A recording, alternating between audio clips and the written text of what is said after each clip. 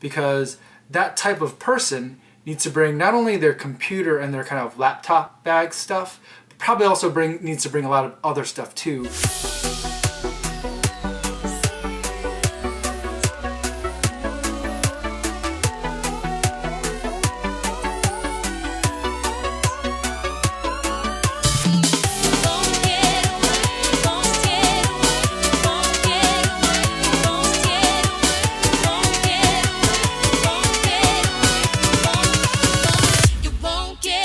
So this is a video that I've been meaning to make for a little while now, and it's a what's in my bag video, hot seaters edition. And so if you are a trial presentation person, otherwise known as a hot seat person who works in litigation support, the kind of person who is in charge of all the exhibits for that side, whether it's the plaintiff or the defense, you could be in charge of a database of exhibits, and transcripts and photographs and videos and any other kind of electronic media, and you're tasked with pulling it all up and making the show run. And so here's an edition of what's in my bag. I know every hot seater that I've ever met is always kind of like a pack rat of stuff, and it can get overwhelming, and the things that you put in your bag kind of depend on where you normally work. And so I normally work in the Chicago area, although right now I'm at a hotel in Springfield getting ready for week 2 of a trial here. But I thought I would talk a little bit about what's in my bag and kind of what I think is not the bare minimum, but a good set of stuff to bring. Now there's more things that you can bring in addition to what I'm bringing, but here's what I'm bringing. But first let me talk about the bag. The bag that I have, it's a 511 bag. It is kind of made for military or police type tactical work. It actually has lots of Velcro strips here for like patches and other Velcro attachments here. It's got a little bit of MOLLE webbing, M-O-L-L-E webbing on the sides, but then it also has like the pass-through for the handlebar on your roller bag of luggage. It's intended for use for people who are, I guess, doing serious work, and so kind of the military grade or the military inspired stuff really appeals to me in that regard, because that type of person needs to bring not only their computer and their kind of laptop bag stuff, but probably also needs to bring a lot of other stuff too, which applies to me as well. And we'll go over what that is. But this bag, one feature that I don't use on this bag ever is there is a pocket here for quick access to your concealed carry weapon. I do not carry a weapon. I do not own a weapon. I've never actually shot a weapon that is not of the BB variety, so I don't really care about that. It's got a nice big dual zipper kind of handle here for stuff with more MOLLE webbing on the inside. I don't know if you can even see that. Let's see, let's get that in there. MOLLE webbing, and then on the other side it is like the soft part of Velcro, so you can Velcro things to it. I think, again, in case you need to put a weapon in there, like a holster for a weapon. I don't use that feature, but the inside is nice and padded, so you could put your laptop or anything else sensitive in there. So if you have anything kind of instruments that are delicate, they can go in there, even if they're in case the case isn't strong enough. There's also a separate laptop pocket, and there's like a little divider in here too, this thing, in case you need to section off this part, and that part is also, it's actually a little bit padded, but not really. The main padding is in the big compartment. But this isn't a bag review. You want to know about that. If you want to know more about it, I'll post a link in the description, and you can read more about the bag. But I really like this bag because when I'm preparing for trial, especially a trial that I'm traveling for, I have a lot of extra things that I always just have to have on me, because I might be working in an airport, a hotel, a restaurant, or in the courtroom. And depending on where I am, there are different levels of things that are already provided to me, and there's different levels of things that I need to bring and make sure that I have in order to get my job done. Alright, so let's get to the gear.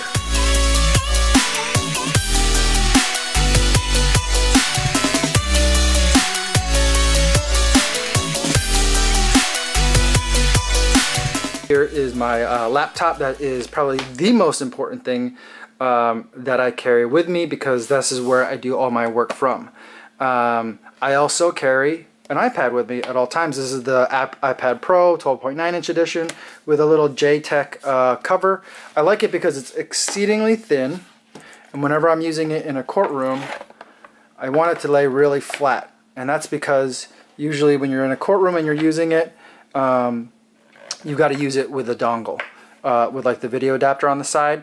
And so anything where it's like standing up really tall makes the video cable kind of put a lot of tension on it, and it has to hang kind of funny from the side, so I don't like that.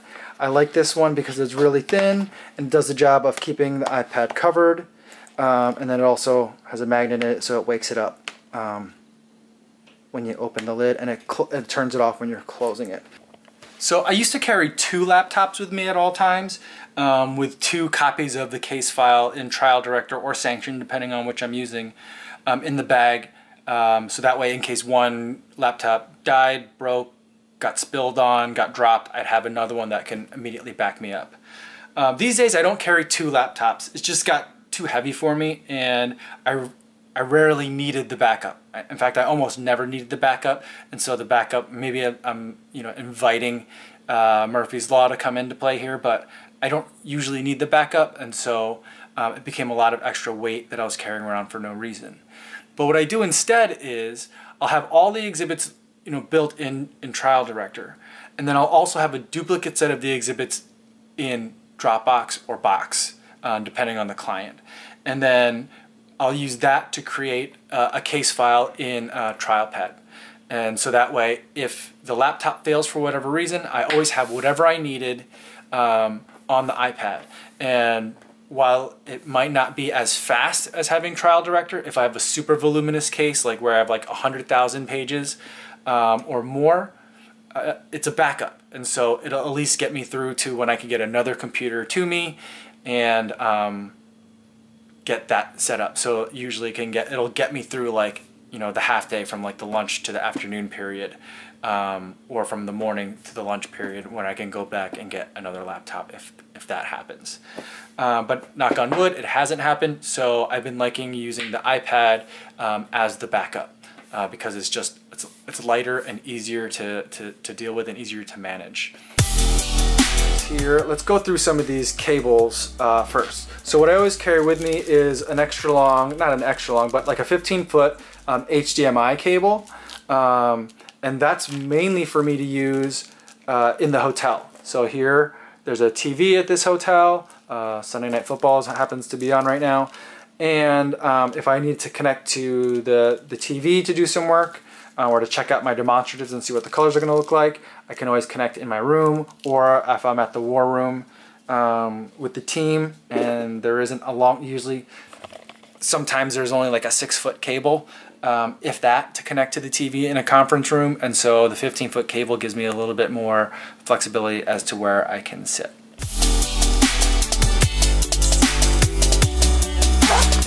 But what this is an external DVD player and a cable here. And normally I have a couple of blank CDs in here, but I don't have any today.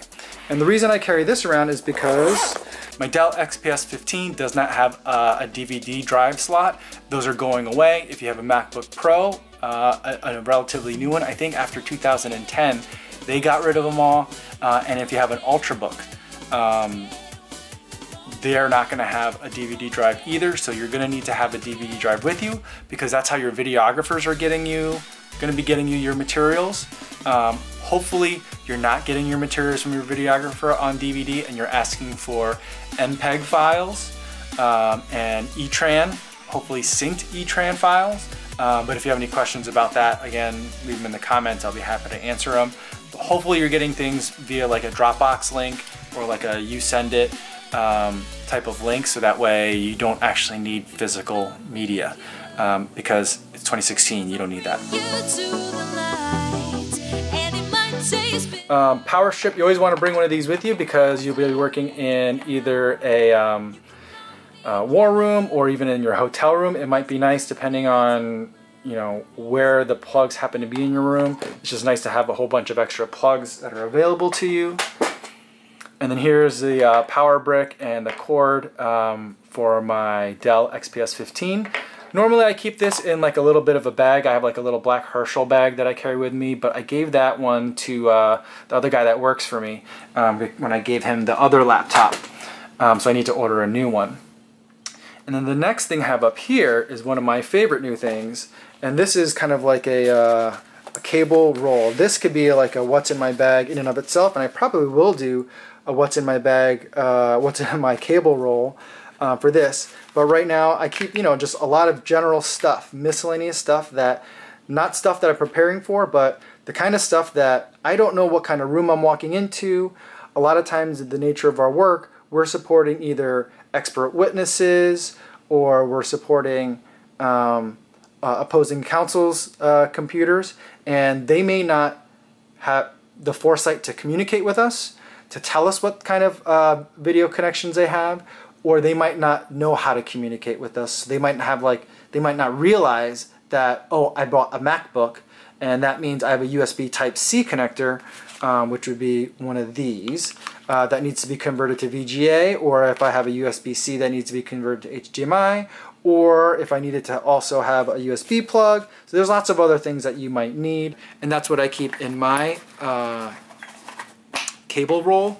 I'm not sure what the technical term is for that. This I just got off of Amazon. I like it. It kind of doesn't keep things as organized as I'd like, and it gets really bulky. And so I'm wondering if there's another way. I might play around with a couple of other different kinds of ways of organizing these kinds of like video adapters and accessories. Okay, what's next? Next, I have an eyeglass cleaner and a cleaning cloth, and this could be also used on, you know, your devices like your iPad or your phones. And this I just have because my eyeglasses get dirty by the end of every day. I happen to have really long eyelashes that they actually like touch the glass, and so by the end of the day, like, that oil just gets all over my glasses, so I need to keep those clean every day. Sometimes I do it over the lunch break, and it's just a nice way to kind of like just refresh your vision. And then over here I have a pencil, the Apple Pencil. A lot of times I'll use my laptop in conjunction with the iPad, so I'll have them both open at the same time, and I'll put the script. If I have a script from the client in terms of which exhibits are coming next, and I can write notes in terms of, okay, zoom in on bottom, you know, focus on the top left. I can write that directly onto the outline, and then I still have like a whole trial director screen, and then not sharing the screen with anything else. But that depends if I have enough space at the table. A lot of times I don't. Then a pen, because a lot of times you do have to communicate with the other members of the team, and you're going to be jotting little notes down on Post-its. So like an actual, you know, pen is a nice thing to always carry with you. Next up we have some batteries. These are AA batteries for my mouse and AAA batteries for my clicker. I always carry extras around with me. I use the Amazon Basics ones. Those work out fine for me. And I always carry mints. I just always have to have mints. I don't always put this on the table, but I'll always put a couple like in my pocket. Next, what I have here, this is like a very small, just a USB battery backup with a micro USB cable. My phone is micro USB, so this works for me. Just in case I have to use my phone as a Wi-Fi hotspot, this gives it a little bit extra juice. Although if I am using it in the courtroom that way, I can always connect it to the laptop itself.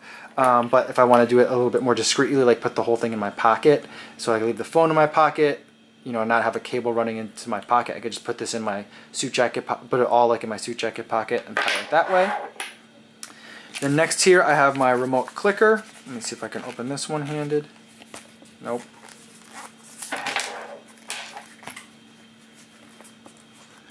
And this is a remote presenter for controlling PowerPoint remotely. A lot of times the attorneys will want to have this so that we can go advance a slide, go back a slide. There's a laser pointer on this button here, and then this button down here will give you a blank screen. These all connect by USB, and I intentionally use these USB ones, although because of the MacBook I am reevaluating those. But I intentionally choose the USB connected ones because Bluetooth connected presenters all tend to fall asleep.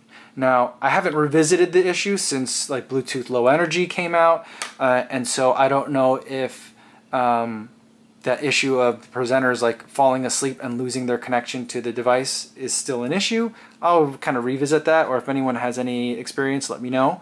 But if you use the ones that have the USB connected devices, they all kind of plug into the USB on your laptop. These tend to have a very, very long range, and you know, even if you don't use it for like 20 or 30 minutes, you click it and your laptop will register the keystroke. So that's very important. Next, I have my mouse. This is a Logitech. I think it's called the Anywhere MX mouse. I really like this mouse. It feels great. All these buttons are customizable, so you can tweak them to being able to use them very quickly, either for productivity use in the office or for use in Trial Director, because you can assign keystrokes to all these buttons. But the most important feature of it is this has the Anywhere MX technology in it, which is Logitech's technology that allows this to be used on glass. A lot of federal courthouses have a wood table like this one here in this hotel room, but they put glass on top of it. And so you either have to bring a mouse pad or have a mouse that can be used on glass, or you're going to be putting a legal pad underneath your mouse pad, and that's not going to be very convenient. Next, I have an external USB 3.0 card reader that reads SD cards and micro SD. This is probably not that necessary for a general lit tech or a hot seat person, but I use it a lot because we're doing the vlog, we're always taking video. The camera uses SD and the GoPro uses micro SD, so it's nice to be able to just pop those cards out and read them at a high speed on the laptop with this. And lastly, but not least, we have a external SSD. This is the Samsung T3, I think 256 gigs hard drive. It has a USB connector on one end, and it comes with a USB 3.0 connector cable on the other end. It didn't come with a case. I ordered this case separately on Amazon, and so this is nice to have in the cases where if there were like 30 videotaped depositions, rather than putting those all onto my SSD on my laptop, I can put them on an external SSD and it reads it very quickly. I'm going to get all this stuff back into the bag and get ready for the trial day that starts tomorrow. We're starting up at the court 8:30 in the morning, so we got an early start. I'm going to try and get some sleep tonight. But if you like the video, give it a thumbs up. And if you have any comments or questions or feedback, please let me know in the comments down below. I look forward to hearing from you.